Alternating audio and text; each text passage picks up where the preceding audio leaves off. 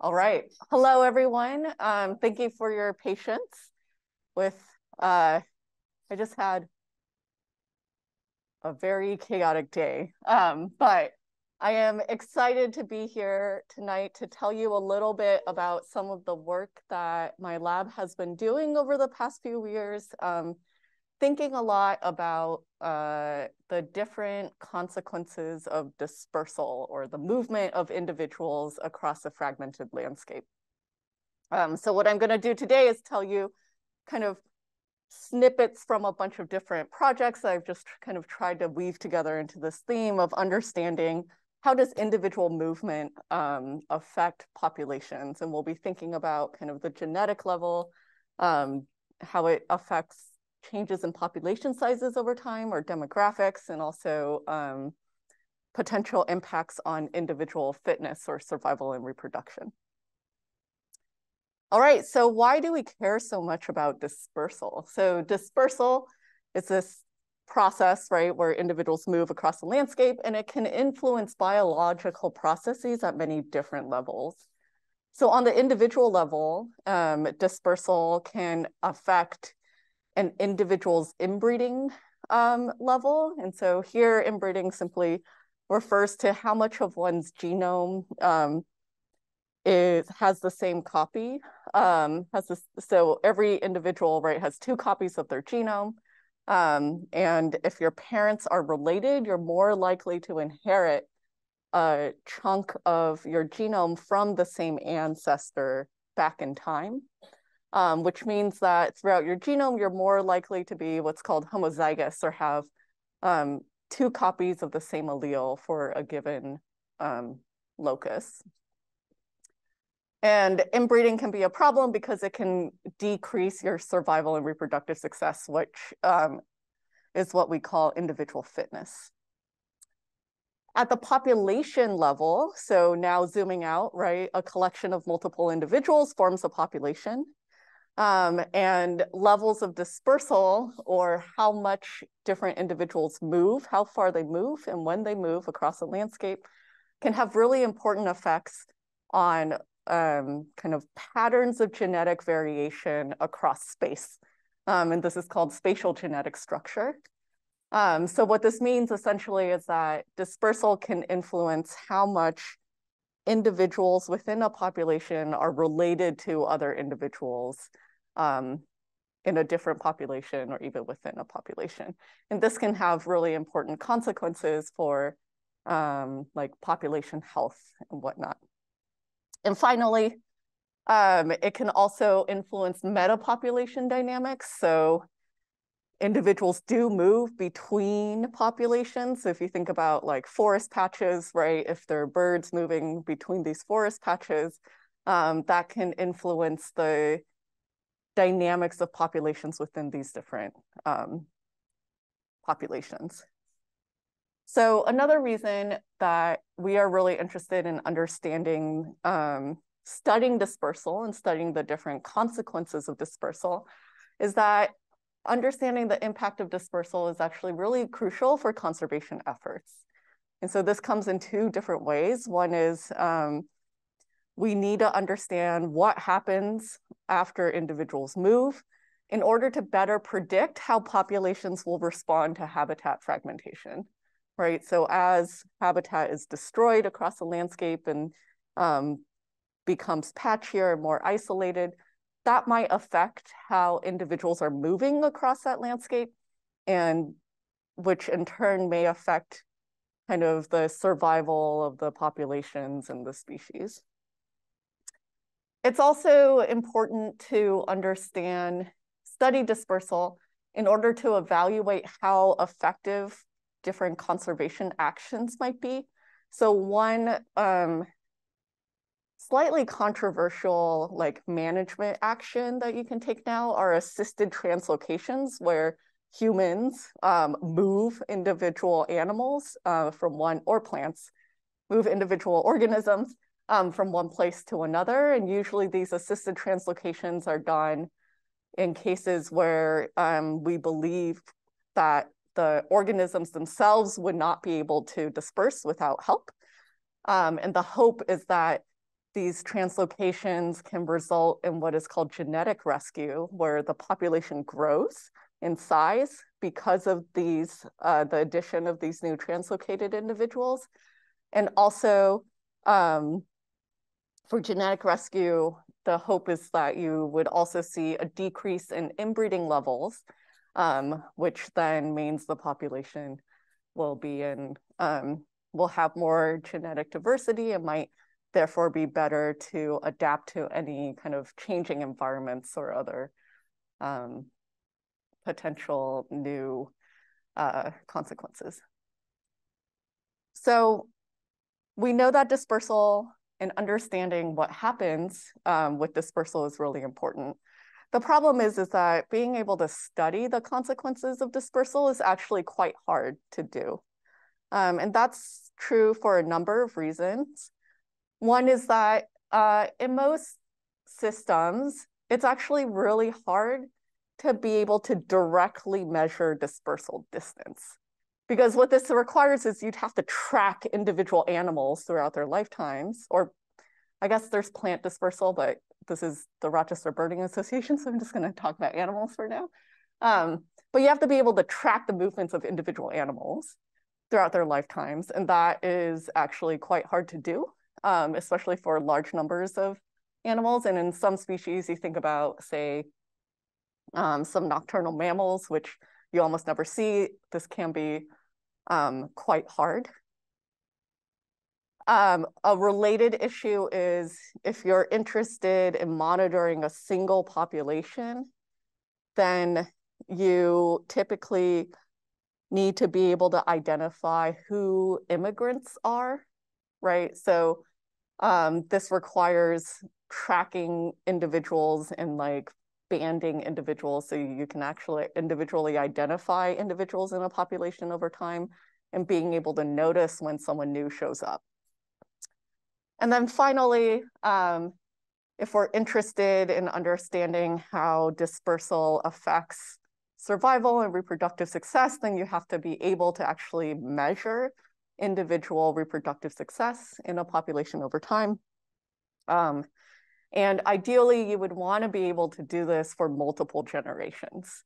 And this is important because a lot of studies typically kind of go out, sample a population for 1 or 2, maybe 3 years.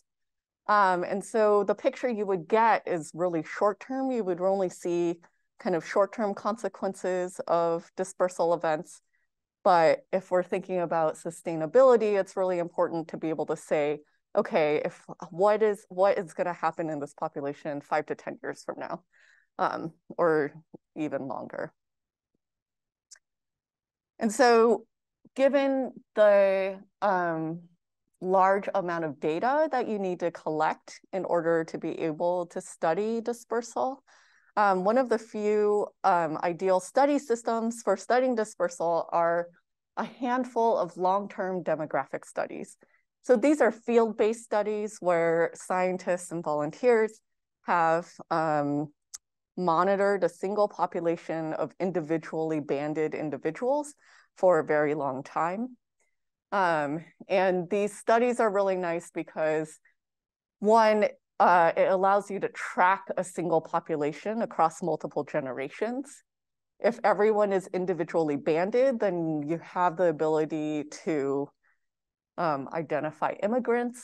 If these individuals are censused and you know rough geographic locations of them across the years, then you have the ability to measure dispersal distances.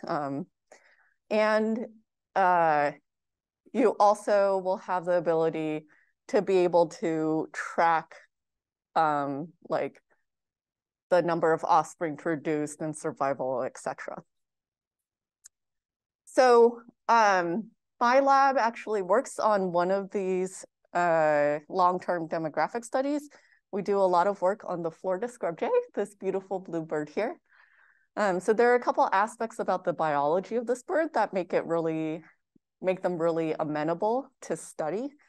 So they're a cooperative breeder, which means that offspring of the species, they don't leave home or disperse immediately. They typically delay dispersal and stay home and help their parents raise future generation of offspring. These are typically going to be half siblings or full siblings.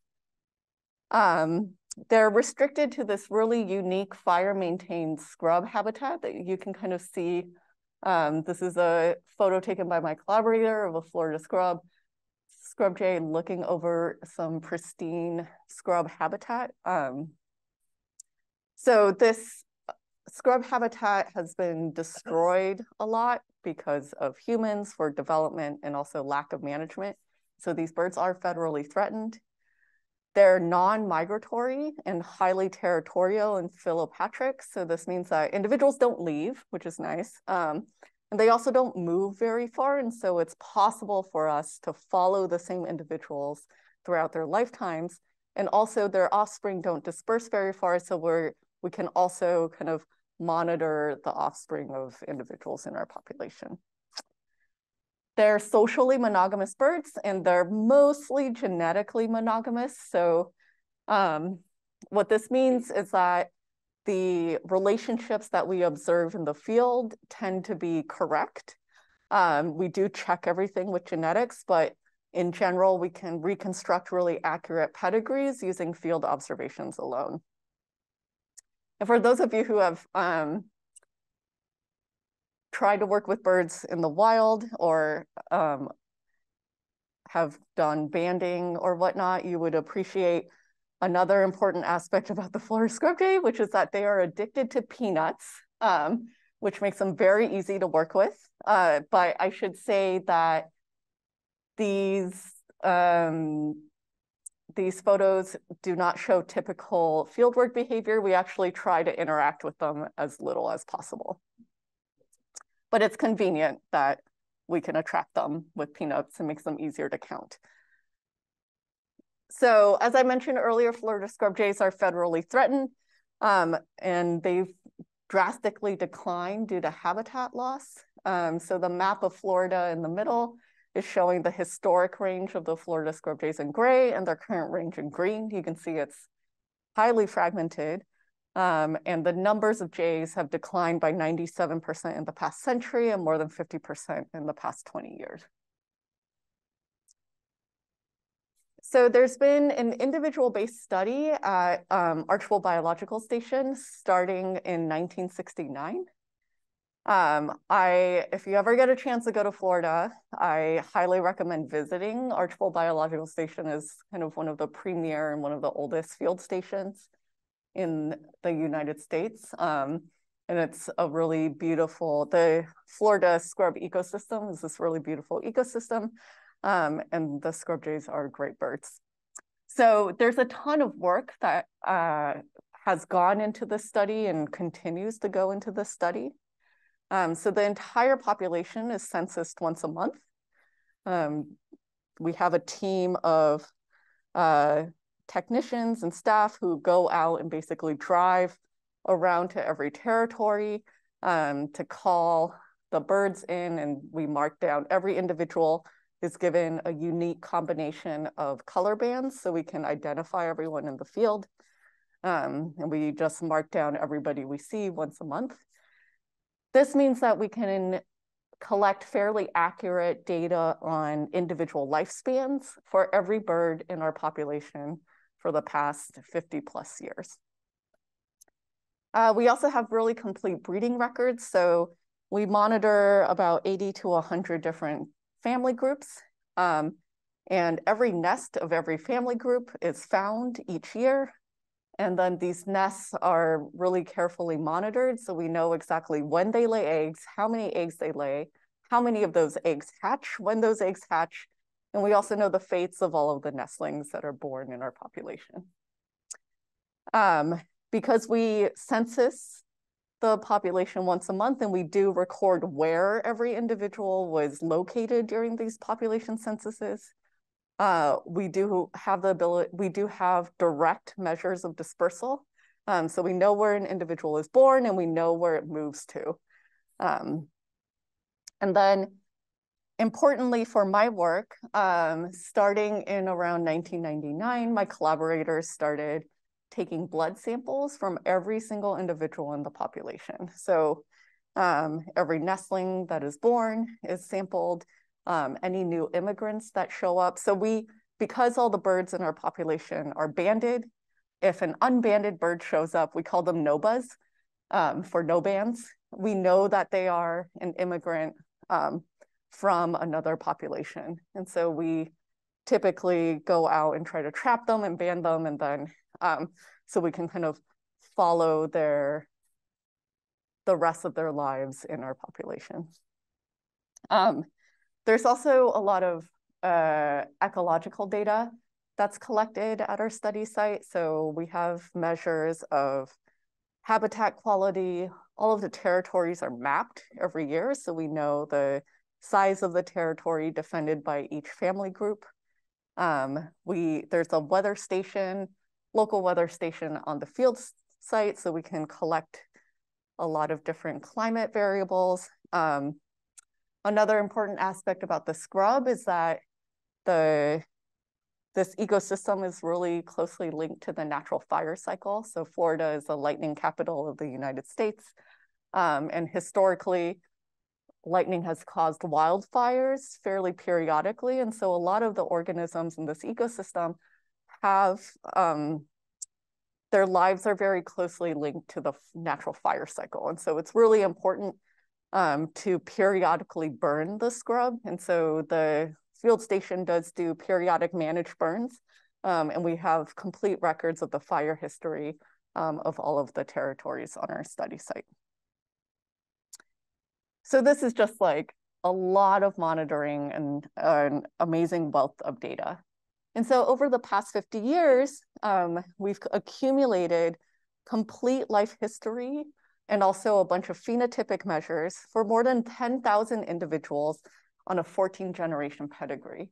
And so here, what this kind of mass is showing you, all the like circles and squares are individuals, and the lines are showing relationships among these different individuals. And our longest lineages we can trace back for more than 14. Actually, it should be longer. I made this figure in 2013, so it's probably a little bit longer now, but essentially what I'm hoping to show with this kind of massive ball of spaghetti is that we have a lot of data for a lot of individuals. And then since a lot of our work is also interested in trying to understand genetic variation in individuals, another important piece of data that we've that we have collected and are adding to is very comprehensive genomic data for all of the individuals in our population over time. So down here in the histogram, I'm showing you the total number of birds in our population over time in gray, and then the number of individuals for whom we have some genomic data for. So we've gone and either sequenced their genomes or have used other ways to collect information, molecular information. So these individuals are shown in blue. And as you can see, we've genotyped nearly every single individual in this population for more than 10 years. And so this is kind of this wealth of genomic, environmental, demographic, and phenotypic data from a population with a known genealogy or pedigree. Really provides kind of a gold mine for asking and directly testing a lot of different core predictions of evolutionary biology theory in nature. And so what my lab does is we develop genomic resources and also computational tools that basically combine genomics and pedigree data from these amazing multi-decadal demographic studies like the Florida Scrub Jay study at Archbold in order to ask fundamental questions about short-term evolution in natural populations or rapid evolution. So the kind of big themes of the work in my lab are to characterize the different evolutionary processes that shape patterns of genetic variation through space and time, and to try to understand the links between genetic variation to variation in individual phenotypes, individual fitness, and eventually population dynamics.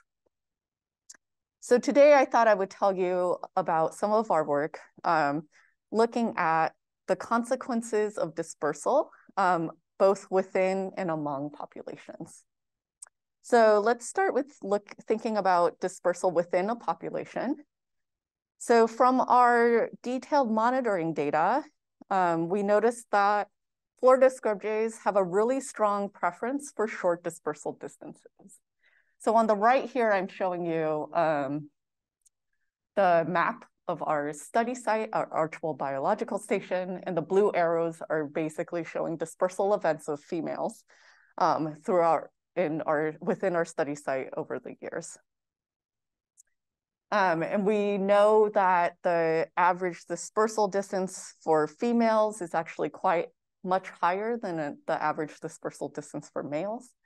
The sex-biased dispersal is a very common pattern in birds, and is often thought to be a mechanism for trying to avoid inbreeding, right? So if you are siblings in the same nest, if the males travel, or if the males stay close to home and the females travel farther, in theory, you're less likely to pair with a sibling. So we were interested in trying to understand how dispersal distances might affect levels of inbreeding in the Florida scrub jay.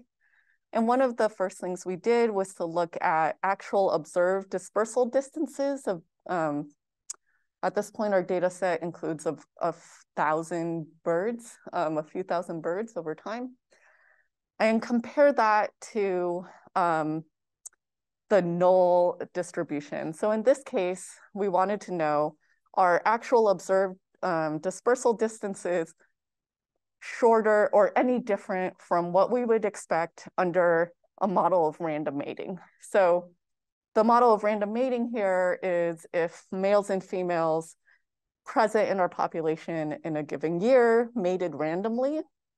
And so we can basically construct models where we take all potential male-female pairs in a population in a given year and calculate their dispersal distance, that's shown in yellow, and then compare that to the dispersal distances of the actual pairs that formed in blue. And you can see here that the observed dispersal distances are way lower than what we would expect if birds were just moving across and our population randomly. And so this indicates that there's a very strong preference for short distances. We actually tried to fit models where we tested for different factors that might predict whether or not a given male and female actually paired. And the strongest predictor is dispersal distance. And as expected, individuals typically or strongly prefer to pair with individuals who are really close to their natal nest where they grew up. And so these birds just don't like moving. And as a consequence of that, we actually see increased inbreeding in our population. So these birds don't move very far. And what this means is that if you don't move very far, you're more likely to pair with an individual who is more related to you than if you just randomly sampled a given individual.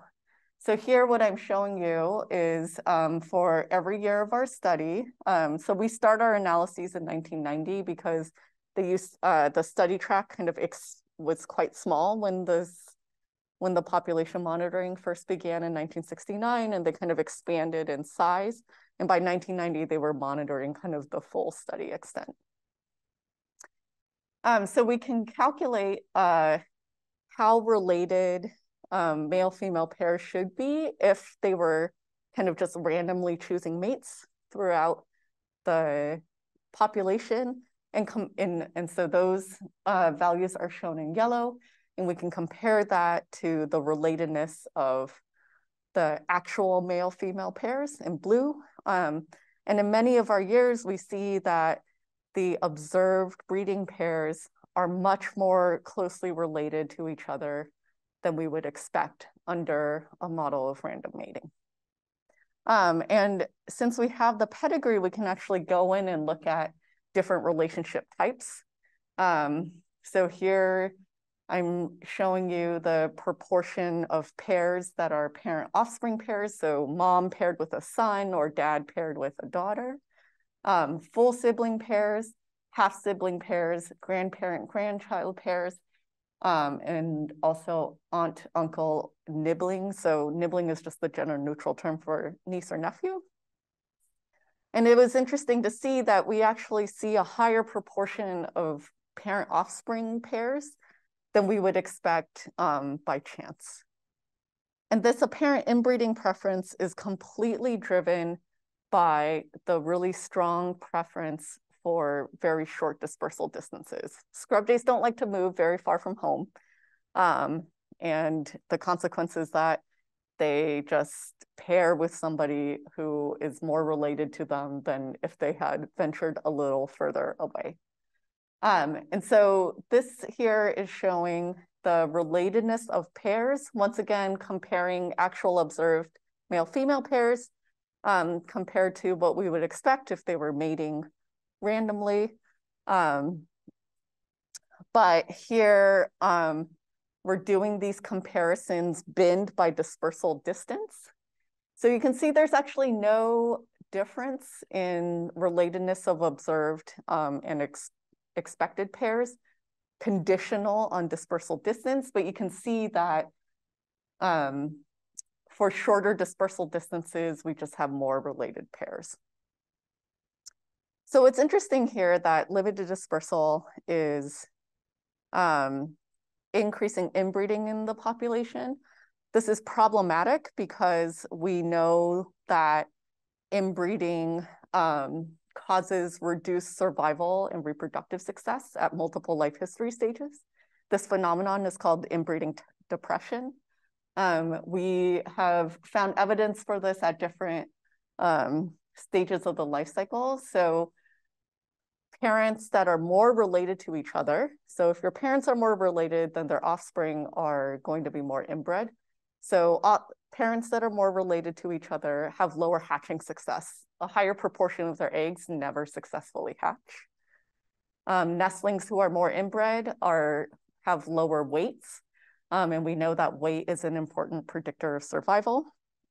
We also looked at kind of survival to different life stages. So did they fledge or leave the nest? Did they obtain nutritional independence from their parents? Did they survive to become a year old, or did they survive and establish to become a breeder? And we see that inbred individuals have significantly lower probabilities of survival than less inbred birds.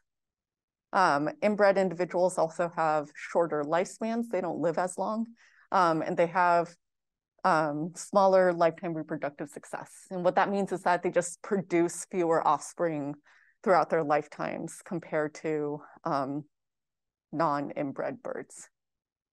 So it's weird, a little weird to see that limited dispersal within our population is driving higher than expected inbreeding levels.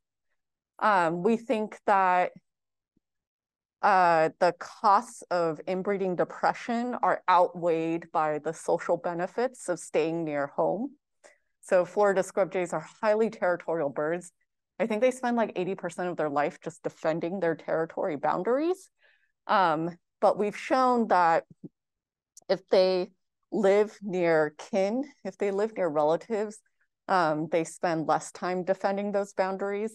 And so it seems like the benefits of staying near home, where you know the social landscape, you know your neighbors, these benefits may outweigh any potential costs of potentially being more related to your mate and having more inbred children. But we're doing some more analyses to try to really tease apart kind of the long-term consequences of dispersal within our population. What about dispersal among populations? So I mentioned that we have the ability to identify immigrants and track immigrants into the population over time. And from our monitoring data, we noticed that there's relatively high, but decreasing levels of immigration into the population. So this plot here is just showing you the number of new immigrants that appear in our population over time. And you can see that it's decreasing. We think that immigration into the population is decreasing because the surrounding habitat, so our field site undergoes a lot of habitat management and prescribed burns, but the surrounding area, there isn't that as much habitat management. And from kind of annual peripheral surveys, we know that the populations nearby are getting smaller over time, and some of them have actually gone extinct. And so it's not super surprising to us that the number of birds, new birds coming into our population is decreasing over time. So we wanted to know, like, is this a problem? And also, who are these immigrants? What can we say about the immigrants? We looked at genomic data for a lot of these birds, and we found that immigrants were less heterozygous than residents. So heterozygosity just means, again, if you have two copies of the same allele, what are the, two copies of the same gene, how often are these copies different? So more heterozygous individuals are typically less inbred. And throughout, so here we're just comparing the heterozygosity of resident birds, so birds that were born on our study site versus known immigrants. And you can see that immigrants have much lower heterozygosity. This implies that immigrants are more inbred. And this is consistent with what we know about where we think the immigrants are coming from. So we think that they're coming from much smaller and more isolated populations, and individuals in these smaller fragments are fragment populations are likely going to be more inbred. Even though these immigrants are likely more inbred than our residents, they were still important in contributing genetic variation to our population. So we looked at this in two different ways. First, on the bottom here, I'm showing you mean pairwise identity by descent. So this is a measure of how related individuals are at the level of their genome. And you can see that observed resident-resident pairs are shown in blue, immigrant-resident pairs are shown in green, immigrant-immigrant pairs are shown in yellow, and then kind of all of our male-female pairs are shown in black. If you compare kind of the yellow and green lines, you can see they're a lot lower than the blue lines. This means that immigrants are less related to each other and to the residents than our resident birds are to each other. And so they're bringing in kind of new genetic variation. We can actually use the pedigree to model exactly how much genetic variation we think is being brought in via immigrants. So if we kind of start our simulations in 1990 and then just look at the expected genetic contribution of incoming immigrants appearing in the population starting in 1991, each of the colored lines kind of shows how much genetic variation is brought in by each incoming cohort of immigrants. And the black line is showing the expected total contribution of all immigrants who've appeared in our population since 1990. You can see that by about 2013, 75% of the genetic variation present in our population was brought in via an immigrant. So we know that they can be really important to maintaining levels of genetic variation and keeping inbreeding down in our population. So I mentioned earlier that immigration rates have been decreasing over time. And because of this, we actually see increasing levels of inbreeding in our population.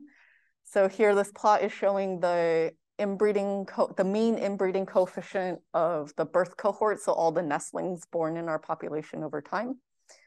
and it's actually significantly increasing over time.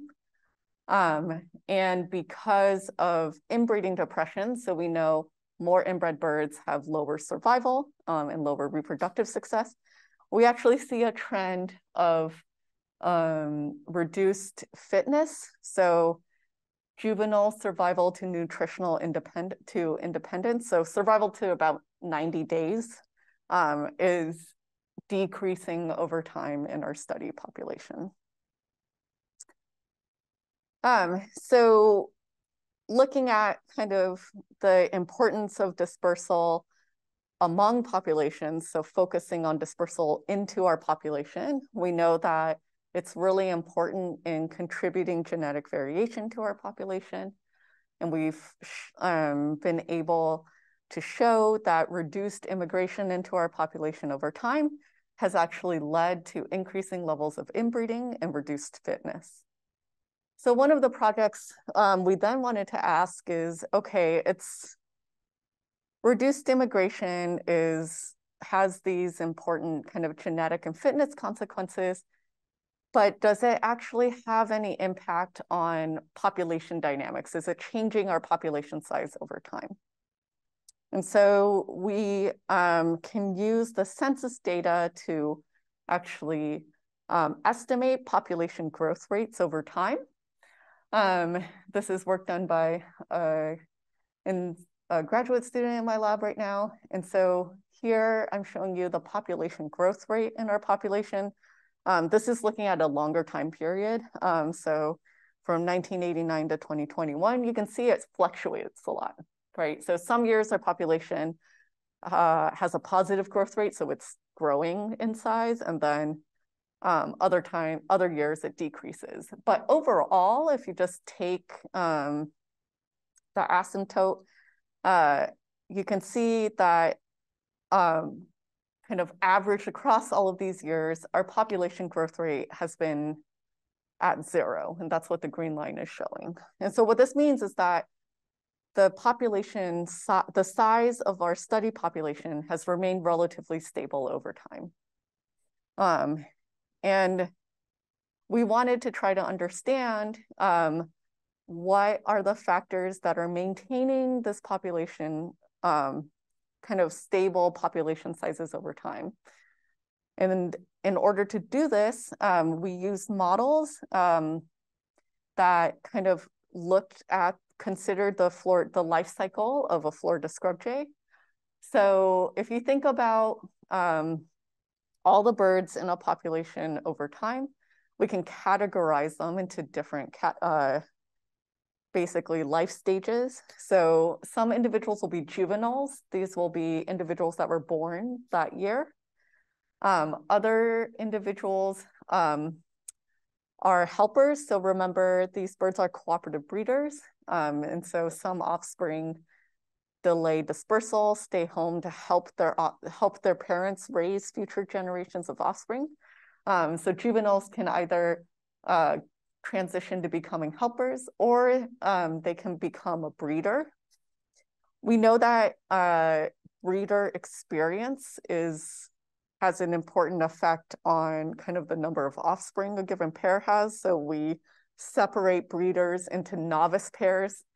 So these are pairs who have never bred together before, compared to experienced pairs. We see that the more experience a given male-female scrub jay has, the better they are at raising offspring and having their offspring survive.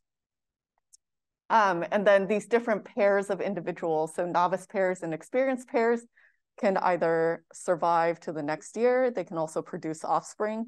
And sometimes we see cases where when a particular breeder loses its mate or something goes wrong, it will sometimes go back to helping. And then immigrants can show up in our population, and they can either join a territory and help raise the young at that particular territory, or they can pair with another individual and start breeding, and so they would become a novice pair. And so given the life cycle of the Florida scrub jay, we can actually translate this life cycle into math, into a matrix. and use what's called matrix population models to connect these different demographic rates. So how often do kind of individuals of one stage transition to another stage? And so this reflects things like survival probabilities, immigration rate, and fecundity, or like the number of offspring produced in a given year. We can connect these different demographic rates to predict population growth. And conversely, we can also use these models to ask, given what we know about population growth rates, how important is survival to population growth, or how important is fecundity, and how important is immigration? So using these models, we can actually show for every one of these different vital rates, how much they actually contribute to the variation we see in population growth rates over time. So for instance, here we found that the most important vital rate that contributes to variation growth rate is survival. That's not that surprising. So especially kind of survival of experienced breeders explains about 25% of the variation we see in population growth rates. After survival, we can see that immigration actually can have a large impact on population dynamics and contributes to nearly 50% of the variance that we see in population growth rates. So we know that immigration is important, and we know that immigration is decreasing. So why aren't we seeing a decrease in population growth rates over time? It turns out that this decrease in immigration over time is actually counteracted by an increase in breeder survival. So we fit a bunch of models to look at the effects of different environmental variables, and also the effect of year, the effect of time on our population growth rates. And this graph here, positive effect size, is showing that these rates are increasing over time. So you can see that, and the asterisks show the responses that are actually significantly different from zero. So you can see that breeder survival is significantly increasing over time, whereas both male and female immigration is decreasing over time. And so we think what is happening is that inbreeding, or this decrease in immigration, doesn't actually decrease population growth rates over time, because it's being counteracted by an increase in breeder survival. Okay, so to summarize kind of some of the work that I shared with you today, we looked at the genetic, fitness, and demographic consequences of dispersal, both within and among populations in the Florida scrub jay. Within our study population, we showed that there's a very strong preference for short dispersal distances, and that this is creating higher inbreeding levels than expected under random mating. We know that there's inbreeding depression in our population, so more inbred individuals have lower survival and reproductive success, but we think that individuals still prefer to stay close to home because of the social benefits of being close to where they grew up. Dispersal among populations, or immigration into our population, is really important to contribute genetic variation, and kind of decreasing immigration rates through time in our study population has led to increasing levels of inbreeding and also reduced fitness of the birth cohort. But so far, there aren't any demographic impacts of this decreased immigration, because they're counteracted by increased breeder survival. One thing to note, though, is that it is a little worrisome to see the increased inbreeding levels. And so because of this, we're actually partnering with Florida Fish and Wildlife to do some translocation experiments to see if, like, human-assisted dispersal between populations can lead to increased population growth. And so this is a project that's being done in collaboration with a lab at Michigan State University. We translocated a couple individuals into a small population of Florida scrub jays on the east coast of Florida, and so far, the translocated birds have established their breeding and they're surviving, and we're tracking this population to see what will happen over the next 5 to 10 years. All right, everything I talked to you about today could not have been possible without the huge and amazing crew of interns and staff who collect and have collected field data at Archbold Biological Station every year. I'd like to thank my wonderful team of collaborators and students, the various folks who've provided comments, and my funding sources. And I'm happy to take any questions you have. Thank you.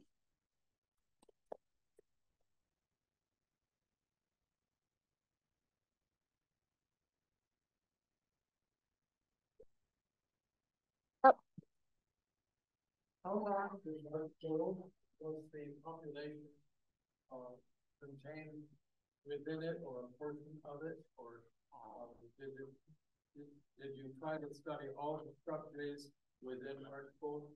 That's a great question. So Archbold Biological Station, it's about 10 kilometers north and south, and it's long and skinny. So it's like 10 kilometers north to south, and I want to say, this is probably wrong, like 3 to 5 kilometers wide. Most of our work is actually only in the northern half of this entire tract. So I think in total, there are probably like 250 or so family groups. And most of the work is focused on the 100 or so groups in the northern half of the study site. This is because of historical reasons. In the past, Steve Shea, who's one of the collaborators on some of this work, was monitoring the scrub jays in the southern half of the station. But he is an endocrinologist and behavioral ecologist. And so his group would do a lot of experimental manipulations. And we wanted to try to study kind of an untouched population. So a lot of our work only focuses on the northern half. Yeah. So can the immigrants come from completely outside Archbold? Are there? Yes, most of the immigrants come from completely outside Archbold. So, and the South Track birds extends beyond the boundaries of Archbold. Yeah, beyond the boundaries. Yeah, like the South Track birds are banded. They're in our databases, so we know who they are. And we also know there was a population of birds in the suburbs just a few kilometers north of Archbold that was studied for many years. And so we know some of our birds came from those populations. And we're guessing that some come from other patches of scrub further away. But one of the things that is actually surprising is that we actually don't know what types of habitats scrub jays use to move between scrub patches. So we have an ongoing project right now led by my postdoc, Shaylee Shaw, where we're looking at the landscape across a bigger spatial region. So we're looking across the Lake Wales Ridge wildlife area, and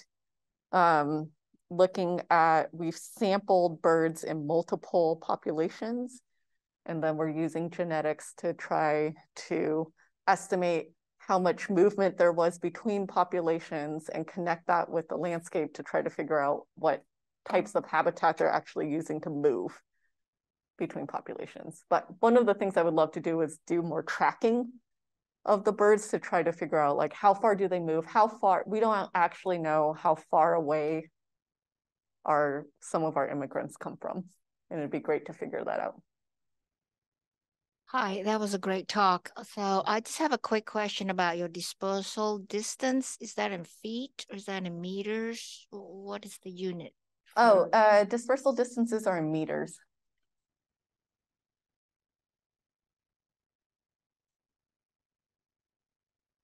Yes, has any of these ideas have they been used to help rescue bird populations that are on the verge of extinction? In fact, are there any strategies that you think you might be able to apply in terms of habitat or immigration or things of this sort for certain types of species? So I can tell you that one of the stories I told you caused a lot of concern in the Florida scrub jay community. So this finding that reduced immigration through time has led to increased inbreeding levels and reduced fitness in a demographically stable population was highly concerning. And because of that, that did prompt Florida Fish and Wildlife to do some translocations. And so one of the translocation experiments right now is in a tiny population. So there's at Jonathan Dickinson State Park on the eastern side of Florida, eastern coast of Florida, there's actually quite a bit of good habitat, good scrub habitat there. But there were like 2 family groups of jays. And so that population was essentially going to go extinct if we didn't do anything. And so Florida Fish and Wildlife translocated a few family groups there, and we're monitoring to see what will happen. I think in general, this work is more broadly is going to help kind of inform our understanding of when genetic rescue might or might not work. One of the things we're working on in the lab right now is actually looking more carefully at the kind of survival and reproductive success of immigrants and their offspring and their grand offspring and great grand offspring. So we want to get a better understanding of what happens to these immigrant individuals and their lineages, essentially, when they show up in a population. And this will have a lot of important consequences for genetic rescue, which is right now a really hot topic in conservation. Mike? Yeah, I have a couple of questions. Yeah. So the increasing survival of breeding birds seems really counterintuitive given everything you said about the decrease in immigration and the consequences of inbreeding. Do you have any thoughts on what is leading to the improving survival rates? That is a great question. Why is there improving survival rates? It's a great question, and that's something that we are trying to figure out now. Part of it could be that we know there are a lot of density-dependent effects, and density is decreasing in our population. We're also doing some more modeling to try, and I didn't include this in the talk today, but we're also kind of trying to disentangle, we know that acorn abundance affects survival and reproduction, and also climate. So trying to model these different factors and to better understand why we're seeing these different rates. But yeah, that's something that we are still looking into. And one more question from Zoom. Do immigrants take on primarily breeder roles or helper roles, or a mix? Also, are immigrants primarily female as suggested by your dispersal data? Yes, immigrants are predominantly female. And what roles do breeders take? I mean, breeders do a lot of territory defense. They also build the nests and kind of mom incubates. Dad primarily does more of the feeding. Helpers can help with provisioning nestlings, but usually they're kept away from the female during the early parts because the male breeder doesn't want any potential copulations. Helpers can also assist in territory defense. So I guess they all I mean, helpers essentially participate in all the activities a typical breeder does, except for incubation, nest building. I could be wrong in nest building. They don't incubate, and they don't help provision the young until a little bit later.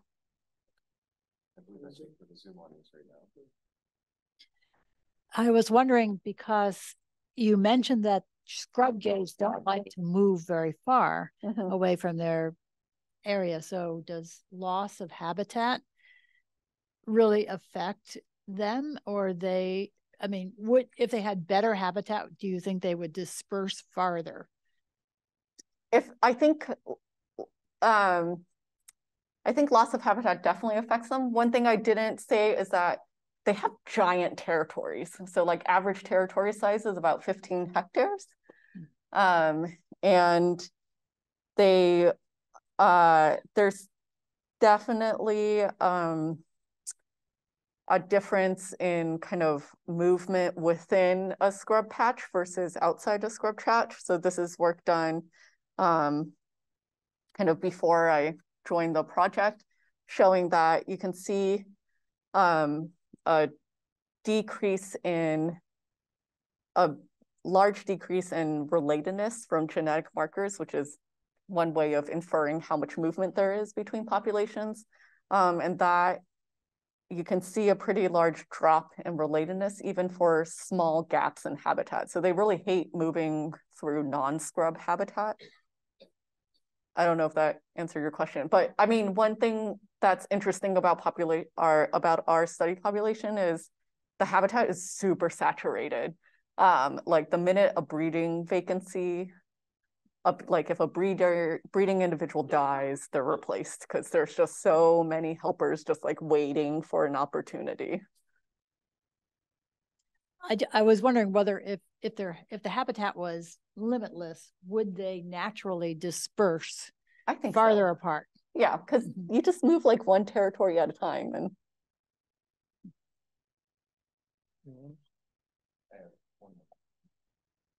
do immigrants take on only breeder roles?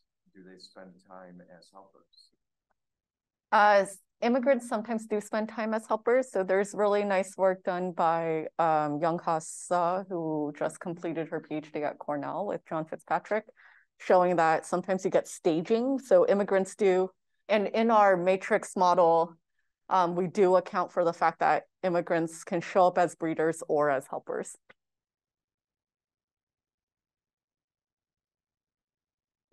Unaware, is the species sexually dimorphic, or do you have to wait for either blood sample or behavioral calculation to tell which sex it is? So they are sexually dimorphic under UV light, which we cannot observe. So to us, they are not sexually dimorphic, but to the birds, they are. So that's actually why they started taking blood samples back in the 90s, is they use they take blood samples from all the nestlings when they're 11 days old to sex them molecularly. We can behaviorally sex some adults. So females have this very characteristic hiccup call that only females perform, that you often see during like territorial disputes. But they would usually have to survive to become an adult before we would be able to behaviorally sex them. So right now everybody is we get a blood sample from everyone if they survive to 11 days old, and use molecular techniques to sex them. So when an immigrant arrives, you don't know right away. Yeah, we don't know unless they hiccup, then we know, but we don't often know. And there's like actually fun instances.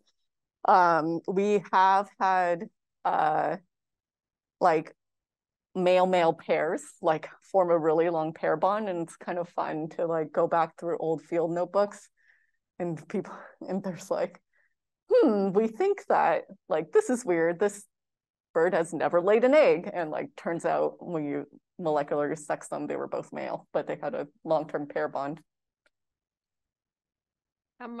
How much does other enemies take the nestlings? Other birds or snakes or mammals that feed on the eggs? Yeah, so survival, so most mortality occurs early on in life.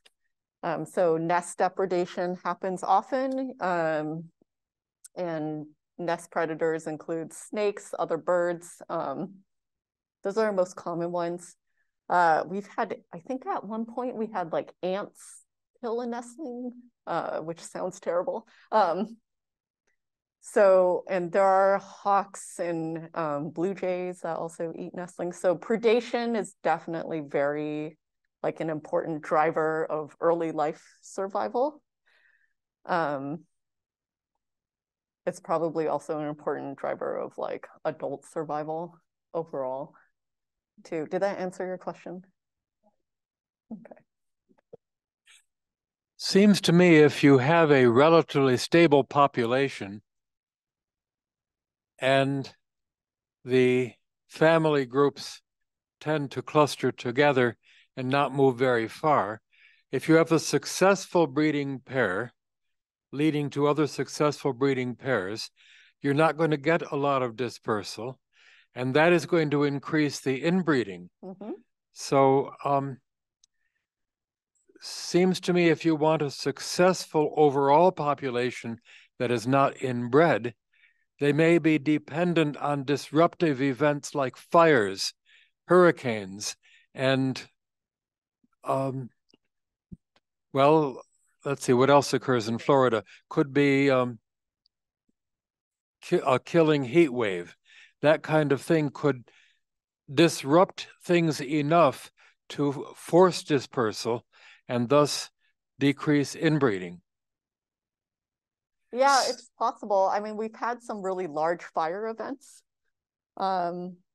in our study site, and that it could be cool to go back and see, like, because we know when there's a really big fire event, the territory boundaries kind of get reshuffled. So it could be interesting to see how those big fire events impact dispersal events that year or the following year. Yeah, so this is the value of a long-term study, mm-hmm. to look at phenomena that don't occur every year and try to get some idea of the overall picture of dispersal and inbreeding. Yeah. Dispersal has been studied in migratory birds in the past. Are there any studies of migratory birds that could be compared with your non-migratory birds? Something, for instance, like chickadees black-capped chickadees don't migrate very far, but they migrate. And do your conclusions apply to birds that would have short or long migratory parts of their existence? Do you understand what I'm saying? Yeah. I think it would apply as long as they're philopatric. So what really matters is the breeding, just like where they are in space when they're breeding, right? Because if, at least in thinking about dispersal within a population and also among populations, what really matters is how inbred are the mating pairs. So I think if there's a migratory population but individuals return to the same breeding site, then you could ask very similar questions. Well, have there been studies of migratory populations that you could compare some of what you've learned here of a non-migratory bird with a migratory population? Yeah, that's a good question. I don't know of many migratory populations that have been monitored for multiple generations. Okay. One of the things is, as was said earlier, like these long-term studies are incredibly valuable because there's so much you can learn about them. It also gives us the ability to look at trends over time. So one of the things we're looking into now is, with climate change, do we see climate change affecting our population trends? We know that the El Nino cycle has an important impact on demographic, different vital rates in our population over time. And there's some evidence of kind of changes in the timing of breeding in our population over time because of warming. So, but like these types of studies are only possible if you can do monitoring for decades. And it's really hard to keep these studies funded and going. Mm-hmm.